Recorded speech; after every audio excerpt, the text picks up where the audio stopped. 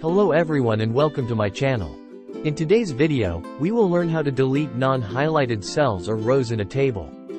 For example, assume you have a table containing some highlighted rows of data. If you want to delete the non-highlighted rows and only keep the highlighted ones, how to quickly remove the unwanted rows? Let's get started. How to delete only non-highlighted cells or rows in Excel. To remove the non-highlighted rows, please follow the steps. Select the range containing highlighted rows and non-highlighted rows. Make sure that all rows you want to delete are included in the selected range.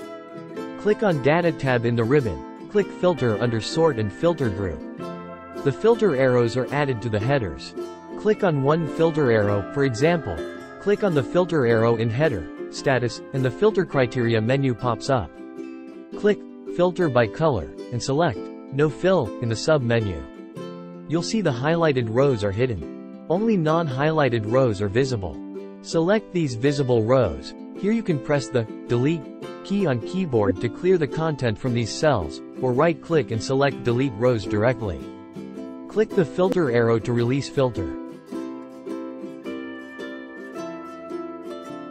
All highlighted rows are displayed again.